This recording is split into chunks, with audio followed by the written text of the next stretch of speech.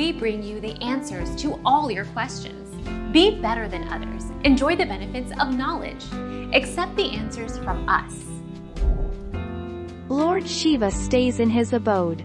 Lord Shiva's abode is not on the planet we know as Earth and which is known as Bharatavarsha in the Vedic scriptures.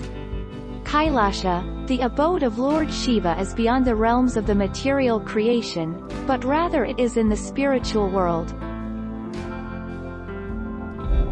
Our mission is to provide accurate answers. We think without knowledge, it is impossible to live a balanced life. Be competent, be skillful. Thank you for watching. Don't forget to subscribe and hit the bell notification.